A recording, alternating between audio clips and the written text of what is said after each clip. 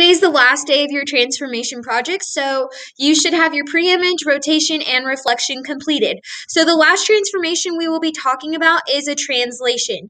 Now remember, a translation is a slide, so we will be moving our points the same distance in the same direction.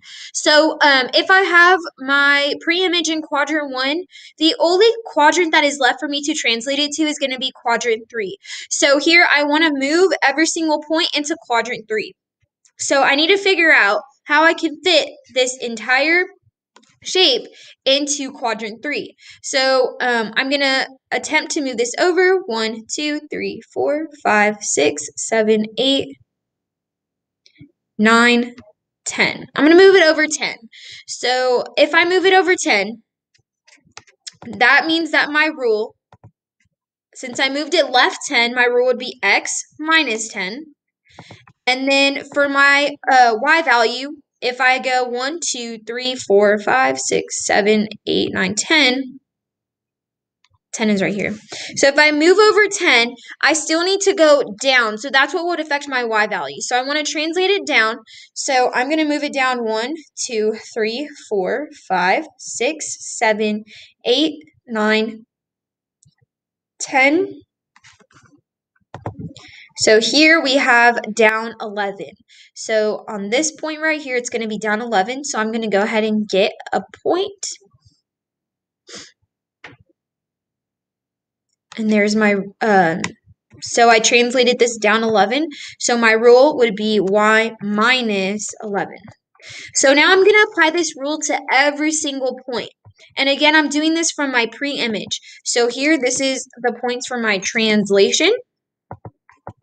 So a triple prime, I'm taking 3, and since my rule is x minus 10, I'm going to take 3 minus 10, and you get negative 7, comma, I have 2 minus, my rule is subtracting 11, so this should be at negative 7, negative 9.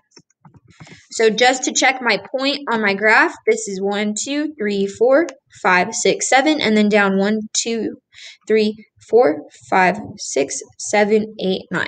So there we have a triple prime. So that's going to be 3 apostrophes, and I'm going to color this blue, and I'm going to do this to the rest of these points, and I'll be right back.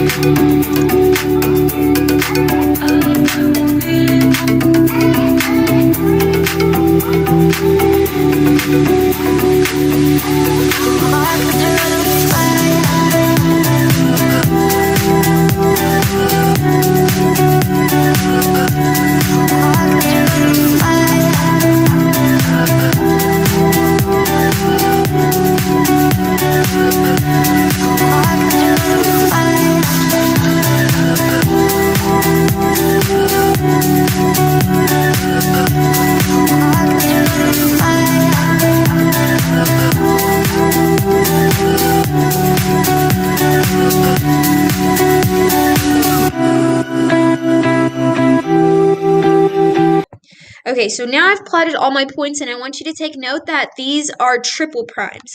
So if you notice what I did, I subtracted 10 from each of my original x values on my pre-image to get these values over here. And then since I went down 11 for my all of my y values, I subtracted 11 of the 11 to get my y values here on the translation. So now I'm going to go ahead and connect my points.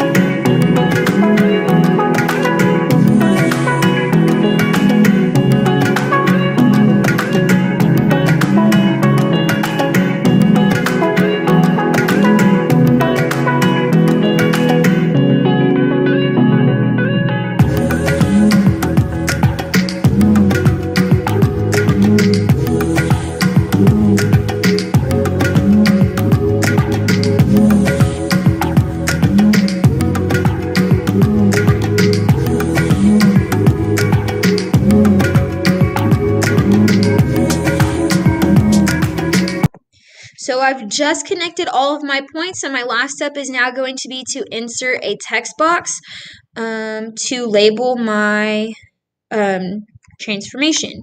So again, this was a translation.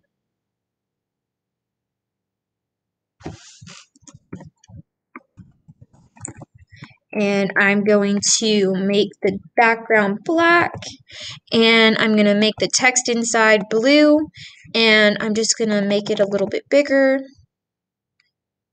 shrink the title, and center this. So here's the final product. So here I have all of my points. I would make sure you check your points before you submit it, and make sure they are accurate and line up against your coordinate plane here. And then make sure your transformations are correct. Again, with the translation, depending on if you're moving left or right to transform your image, if you're going left, that's affecting your x value. So you'll take x minus however many you move it. Now, my translation, my algebraic representation might be different compared to yours because you're trying to fit your image inside of quadrant 3. And then since I'll be going down, that will affect my y value. So I translated my image left 10 and down 11. So again, that was your transformation project. If you did do your transformation project on paper, please email me, or please email us. That way we can go, you need to submit your data sheet, your algebraic representations, as well as your graph. That way we can check it that way. And if you chose to do it digitally, please make sure that you email us letting us know that you turned it in digitally or did it digitally. That way we can go look for it. Otherwise, we won't get notified that you're doing your project digitally. If you have any further questions, please feel free to reach out to us. The next 2 days we will be map testing, and after that we will be watching Hidden Figures.